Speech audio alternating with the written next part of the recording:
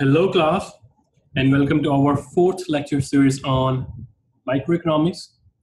And I'm your instructor, Jamal Haider.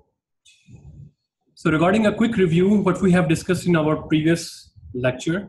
So we talked about law of supply, and we discussed over there that law of supply means if price increases, quantity supplies also increases, keeping other things constant. Then we talk about that the supply curve is upward sloping, right? You see, it is upward sloping. And then we talked about the movement and shift in supply curve. We talked about that if there's a change in quantity demanded and the reason is just price, it means we are just moving from point A to point B, point C here, right? So what does it mean? It means we don't have to make a new curve. We are good to go with the same curve. Why? Because reason is just price. So quantity supplied is increase or decrease, and the reason is just price. That's it. And then we talk about shift. So increase in supply means shift to the right. Decrease in supply means shift to the left, right? And then we talked about shift means if the reason is not price, there are other variables, the reason is not price. The same concept that we discussed in demand as well, right?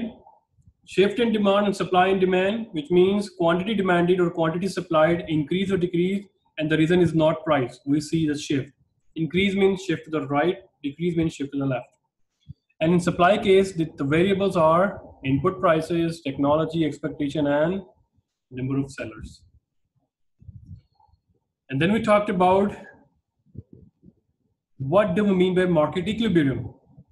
Market is in equilibrium when supply and demand crosses each other. So ideally, buyer's ability and buyer's willingness to buy the product create demand up till when it is equal to supply. It means equilibrium is where quantity supplied will be equal to quantity demanded. When you make supply and demand on the same 2D curve, two coordinated plane, which means a graph here, x-axis, y-axis, it means demand and supply intersect at a point. We call this price equilibrium price, and the quantity, because this quantity supplied and quantity demanded are equal, so we call this quantity equilibrium. When we call this quantity equilibrium, then this become equilibrium. So the question is, does market always stays, or does market always stay in equilibrium? Answer is no. Short-term fluctuation can occur. Price can increase, price can decrease, and there are some subsequent consequences that we do. If price increase, then what happened? If price decrease, what happened? Right? We see here. So excess supply is, let me just erase all. Sorry. So right now we have equilibrium quantity, which is equilibrium price is 2. Equilibrium quantity is 7. So excess supply is when the market price is above the equilibrium price. When the market price is above the equilibrium price, then what happened here?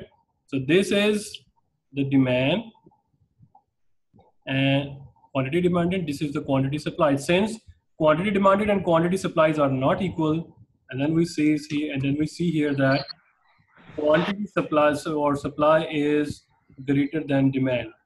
We call this surplus. And then the excess demand, we have market in equilibrium. So this is the market right now. Supply intersects the demand, everything is equal, everything is there. But what happened if the price is below the equilibrium price? In that case, the quantity supplied is less than quantity demanded. In that case, when demand is higher than supply, We call this shortage or excess supply. So simplest definition is if the market price is below the equilibrium price, it means we see shortage. If the price is above the equilibrium price, we see excess, right? And then we saw about law of demand and supply together, in which we talked about that no matter if there is fluctuation upside or downside, whether there is surplus or shortage, market adjusts itself to the equilibrium. And that doesn't mean that go back to the same equilibrium previously. No, market enters into a new equilibrium. So let's talk about this. So there are three-step process we talked about in our previous lecture. That first, you need to find out that whether this event disrupts supply or demand or both. Second, you need to find out that whether that there is increase or decrease, find out the direction. Third, find out the new equilibrium, right? So I have a practice question here. Let's solve it together so that those assignment questions and all the stuff, we are in good shape to understand that. So here we have a question.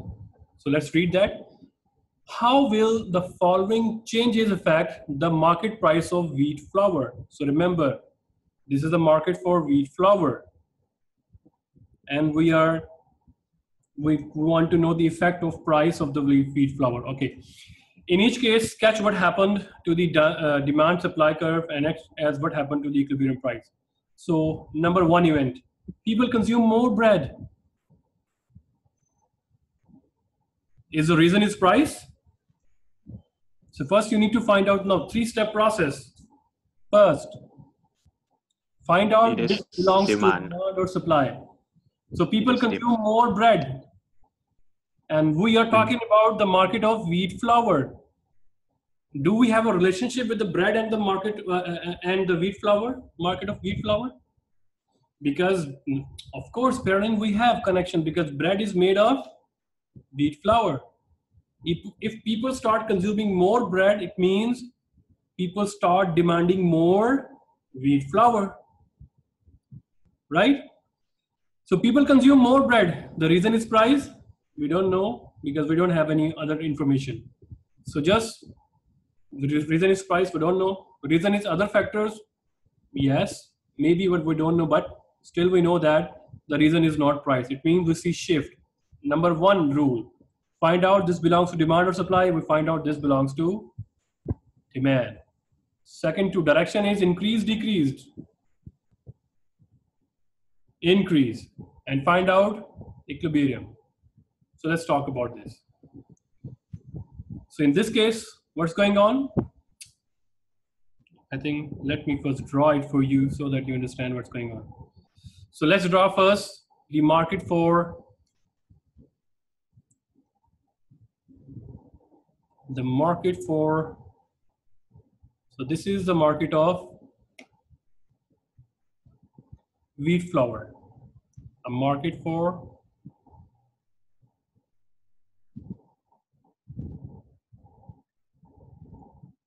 wheat flour. This is supply, upward sloping. This is demand.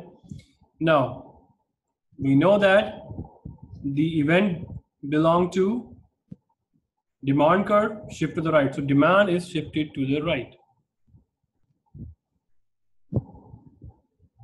Right, guys? So we have a new equilibrium here. So previous equilibrium was here. And the new equilibrium is now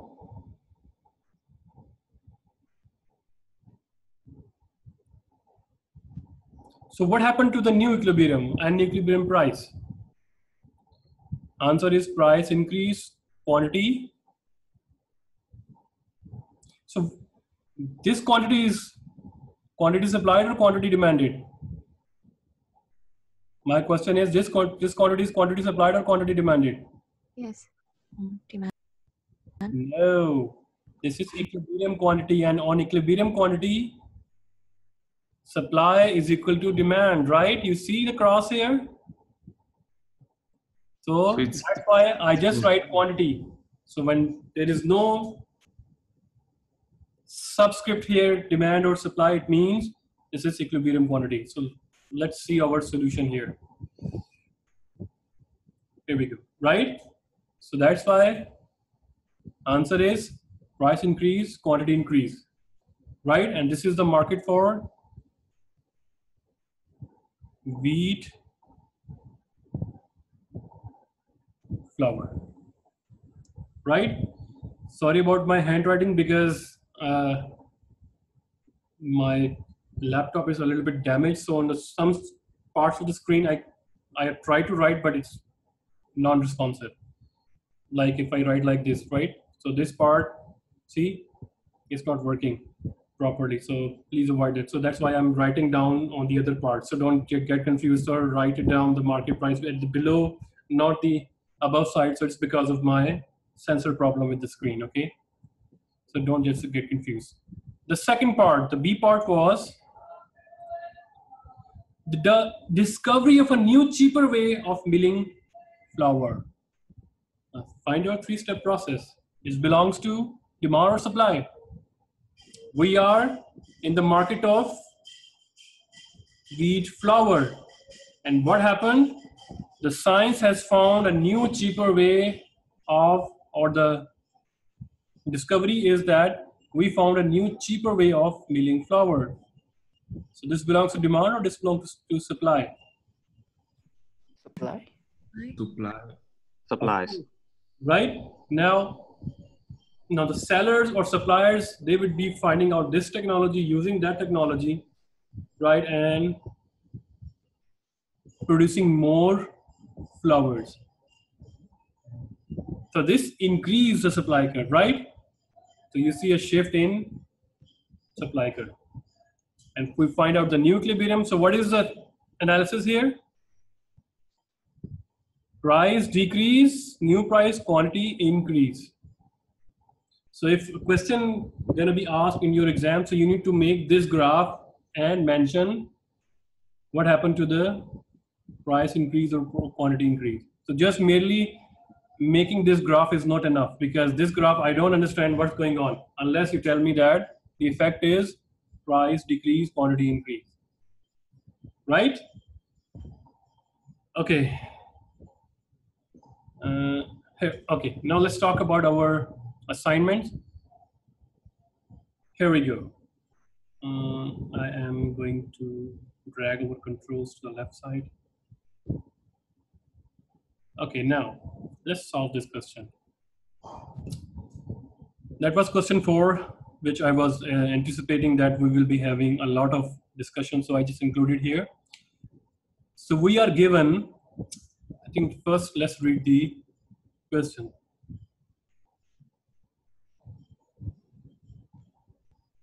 The question says,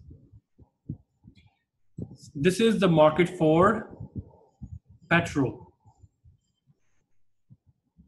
I would be mentioning in my slide as well. So the diagram below shows the demand and supply of petrol. The market is initially in equilibrium at X.